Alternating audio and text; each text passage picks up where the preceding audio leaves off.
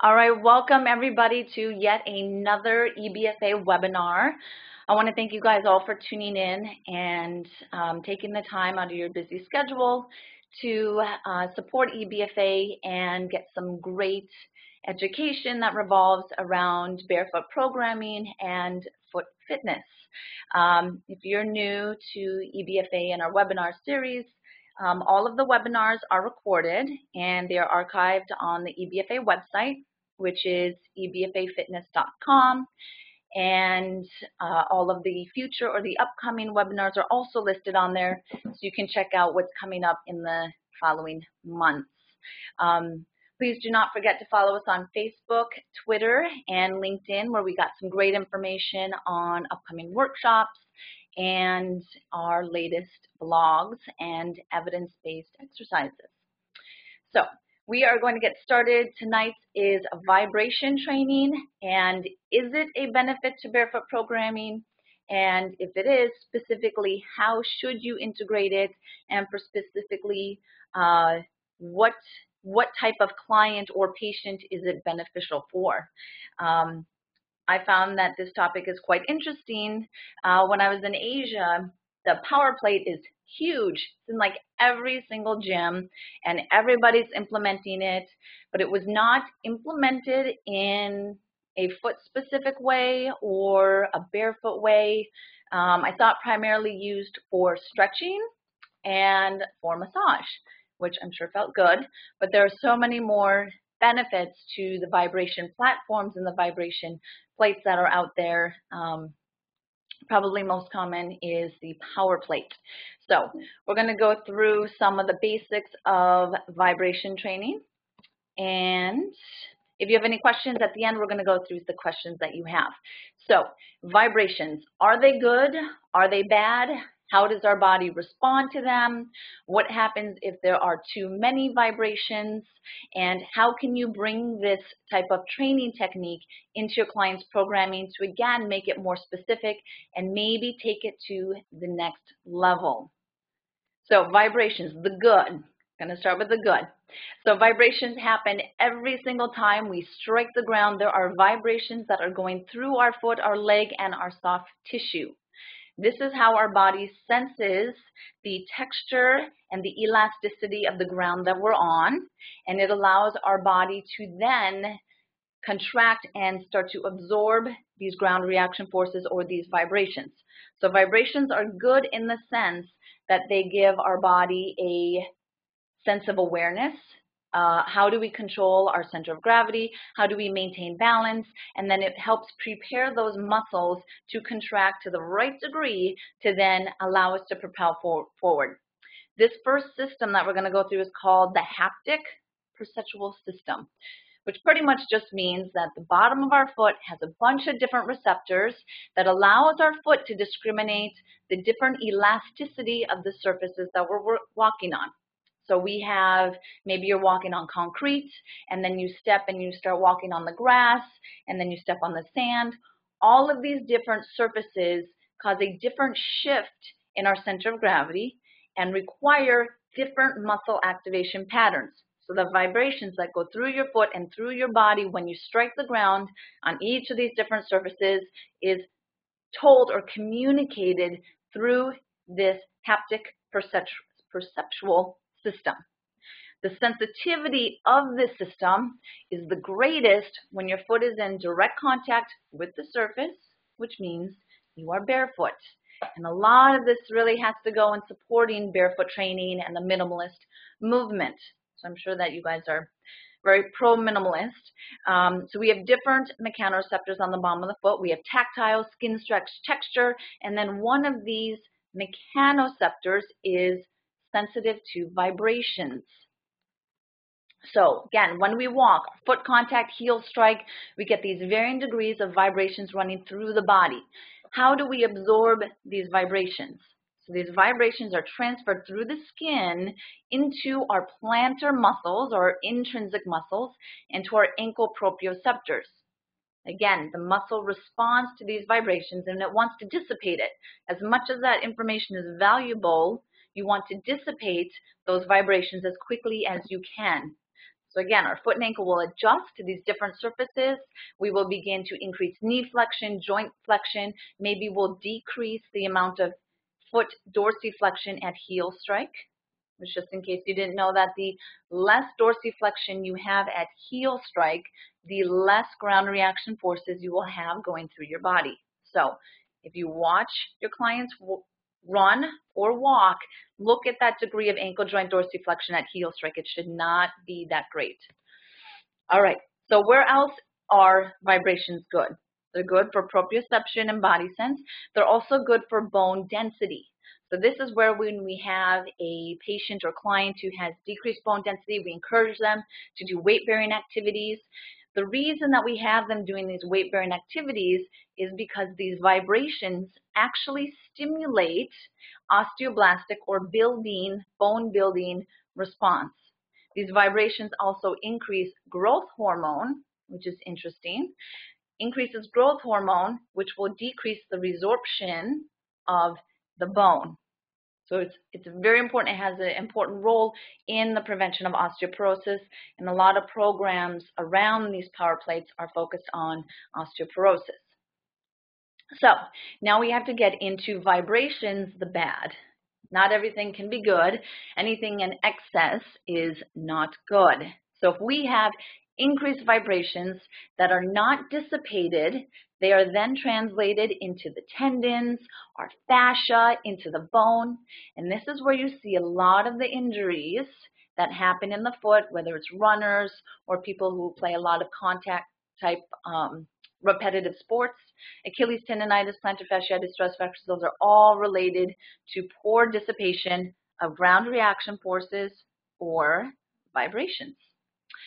It's also interesting that if you have prolonged exposure to vibrations, you actually can get nerve degeneration, neuropathy, and almost an ischemic response to the nerves. So this means that you dampen those receptors so much that you lose the sensation in your feet, and it also happens in the hands. Best example is this hand-arm vibration syndrome, which I know this is focused on barefoot, but as it relates to vibrations, is somebody who, like a carpenter who is using a power drill, a sander, even dental hygienists who use saws, or the drills for the mouth. Instruments like that can cause a dampening to these nerves, and then they actually get neuropathy and they lose the sensation in their hands. So similar can happen on the feet. If you have somebody who's standing on a vibrating platform too long, you can actually dampen and it becomes harmful. So is there a role for vibration training for the health and fitness professional? So the way that the vibration training or these power plates have been used or applied in the fitness industry is, again, in osteoporosis prevention. We saw that there's an increase in growth hormone with vibrations. We saw that we can increase osteoblastic activity. Most common one that I see in the fitness industry is in flexibility training. So they'll have a client stand on the platform, try and touch his toes, do a little bit of vibration, and then whoop, they can touch their toes. So you get this increase in flexibility.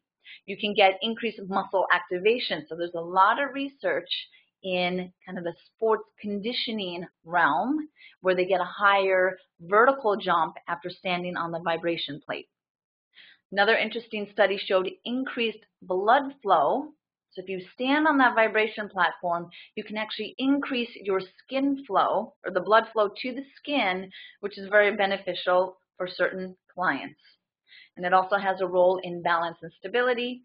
A lot of studies are done with seniors in the aging population and the role that the vibration platforms can have with them. So as far as the vibration training and barefoot programming is it beneficial? How can we integrate it?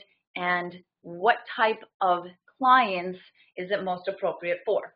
So when we look at vibration training, we need to consider, should we be doing low frequency or high frequency? Should we do it in people who have impaired or dysfunctional nerve function, or can we still do it in our healthy clients? And then we want to look at specific applications. Is it primarily just for maintaining balance, or can we actually strengthen the muscles of the foot by integrating these vibration platforms. And are these benefits theory or evidence-based? So if we look at theory or anecdotal, like I think it works, it makes sense like it would work, or is there sound research that's backing this vibration training?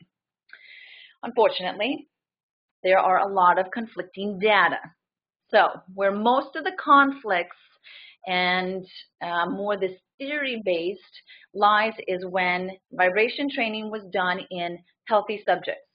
So if you have great nerve function, you have no decreased sensation on the bottom of the foot, you have great stability, and you do the vibration training, is there an added benefit? A lot of the research showed no. So then another study did higher frequency. There's a certain frequency that your mechanoreceptors that are specific to vibration responds to. If you go higher than that frequency, can you maybe increase the sensitivity of these receptors?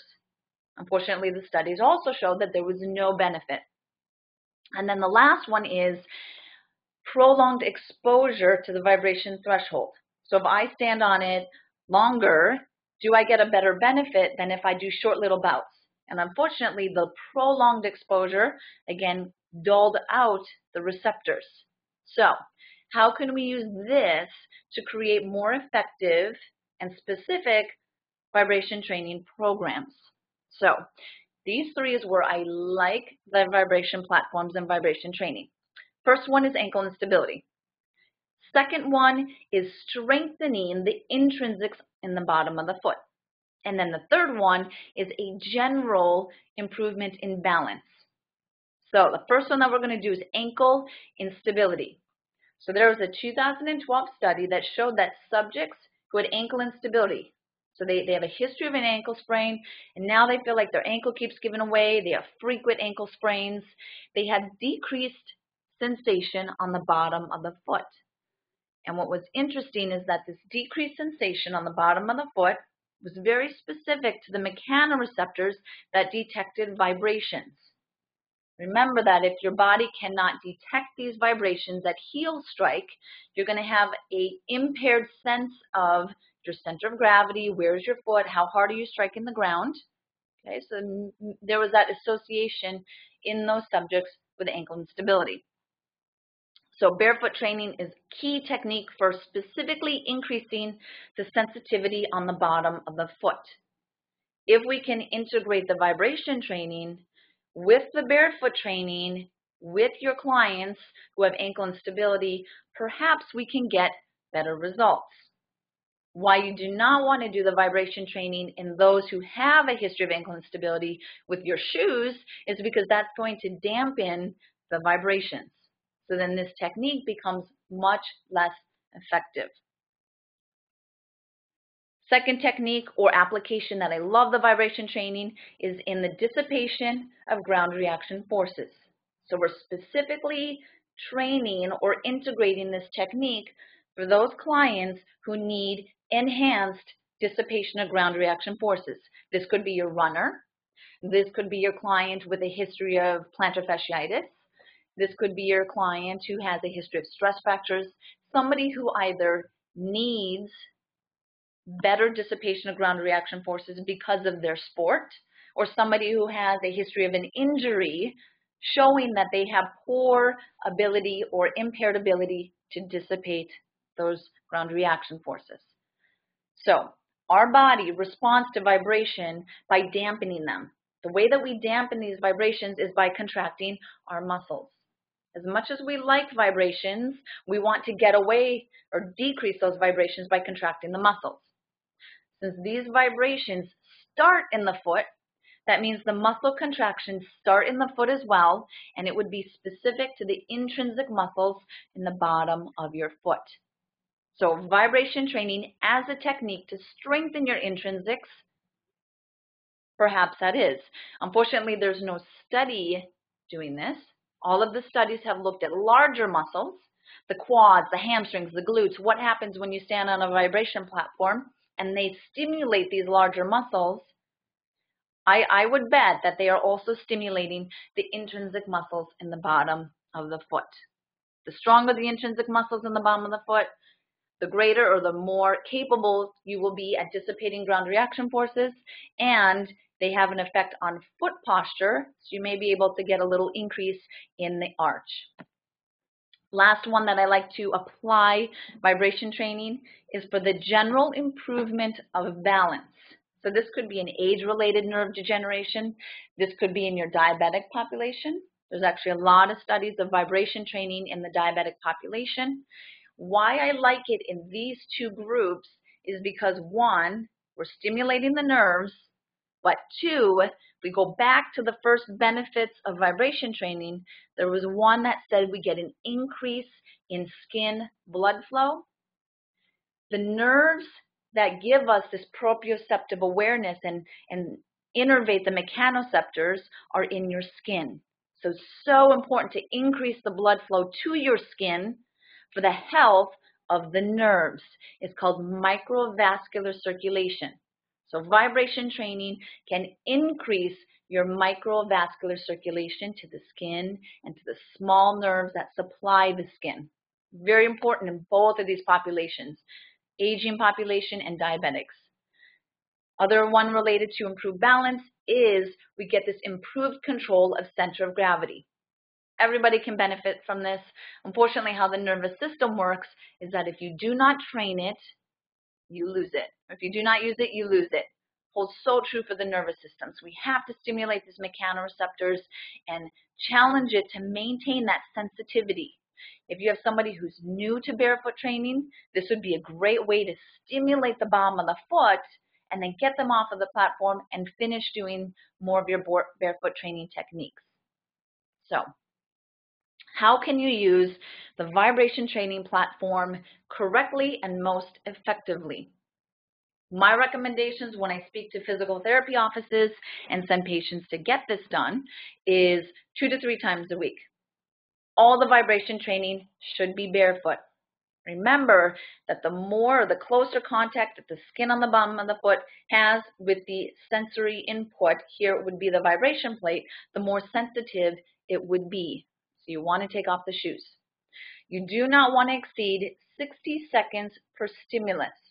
I do all, and I recommend all the vibration training to be on one foot, and you will do 60 seconds on one foot, switch to the other foot, go back to the right, switch to the left, that you're going back and forth.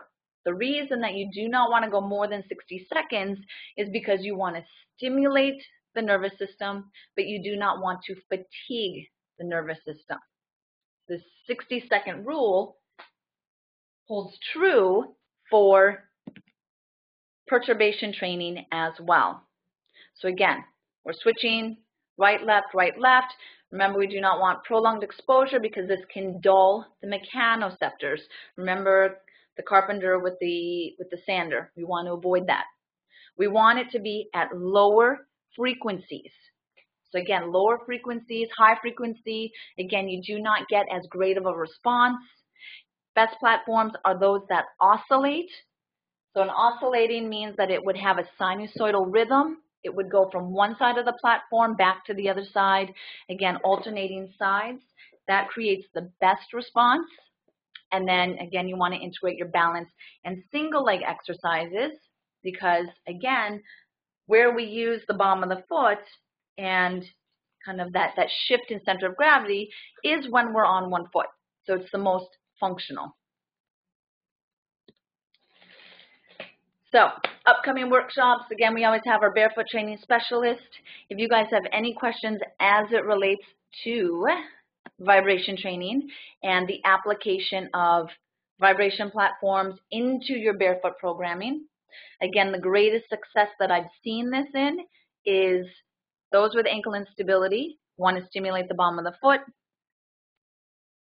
And secondly is those that need intrinsic strength, who have a history of plantar fasciitis, Achilles tendonitis, or stress fracture. That vibration platform is perfect to start increasing that intrinsic strength. Just make sure their stress fracture is healed.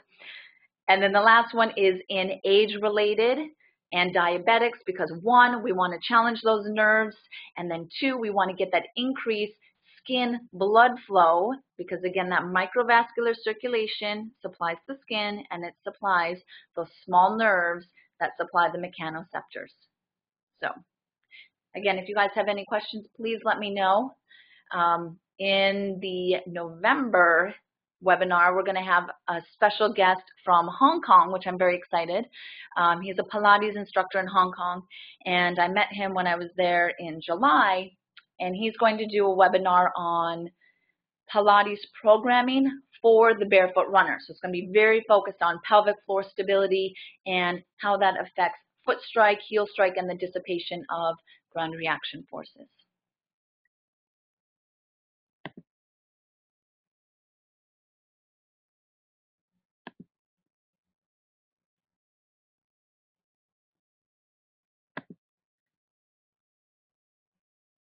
All right, so question, how many receptions or repetitions, I'm guessing, per foot session? The way that I integrate the barefoot vibration training is part of the warm-up. And I use all barefoot training as part of the warm-up because it is a form of neuromuscular training. So I recommend to the physical therapist to do 5 minutes of barefoot vibration training for each session, and that's 2 to 3 times a week. So 5 minutes, integrate it in there, warm up the foot, integrate some single leg exercises, and you do that for those 3 categories, and you should see great success. So the ideal hertz, you want a low velocity. So the way that the power plate works is there's 3 settings. So there's a lower vibration and then a medium and a high. You want to stick to the lower vibrations, and it's timed so that it's 30 seconds, 60 seconds, or I believe 90 seconds. So you want to focus on the lower velocity and the shorter periods, so not exceeding the 60 seconds. Where you're getting the higher hertz, the power plate doesn't go to the hertz that was exceeding. The ones in the studies that it was not beneficial was actually around like 250 hertz, which is really high. So most of the hertz that you'll see is around 30 hertz. But again, the power plate is not going to give you a specific, that's at that hertz. It's just going to have like a low, medium, high. So I would stay with the lower. Okay, any other questions? Again, all of the webinars are archived. All right, is barefoot training on a vibration platform safe for a person with vertigo? Vertigo is very tricky. It's not that it's not safe. You just have to listen to the client and make sure that they're not having symptoms. And that's where you also want to stick to the lower hertz. The higher hertz where you're trying to stimulate the bone, that requires a higher hertz. If you want to actually increase the muscle contractions, so the muscle contraction of the quads, that's at a higher hertz. Remember that we're training the proprioceptive and more the nervous system than increasing bone density, trying to create this growth hormone response. So if the client with the vertigo and you keep it to the lower hertz, I'm sure that they would be able to tolerate it. And you do want to do your barefoot balance exercises on that platform as well. They can step off, they can step on, they can do single leg squats. A lot of the barefoot exercises that translate to then a functional mechanism or activity of daily living. So it's actually really interesting where the vibration, not platforms, but where vibrations first started was when people were bedbound or hospital bound, and they started getting the sarcopenia and muscle wasting. They would expose them to the high vibrations and their muscles would actually contract, and they would get a release of creatine kinase, which showed that the muscles were contracting and that they were actually utilizing these muscles. So they were getting a stimulus. That's where they were first used. And then they saw a benefit also to the bones, but you need a prolonged exposure. Again, for the nervous system, you're doing it a little bit differently. And unfortunately, there's not a lot of research in vibration training and barefoot I think it'd be very interesting to see the benefit, especially to something like the intrinsic muscles, and can it change the shape, and do you have an increased stability in a diabetic or age-related. So it's an area that was hot and then it kind of fell out of wayside, but I'm hoping that it comes back, especially with this resurgence of barefoot training. So you're welcome, Neff. All right, thank you guys so much. Again, please follow us on Facebook, Twitter, and LinkedIn. If you do not get the EBFA newsletter, make sure you sign up, because there's some great exercises and blog articles that we show in there. And I encourage you, again, to check us out. If you have not had or attended a barefoot training workshop, I encourage you to attend that as well. Thank you guys so much. If you want a copy of this PowerPoint, please email me at education@ebfafitness.com. Again, education@ebfafitness.com. Thank you guys so much, and have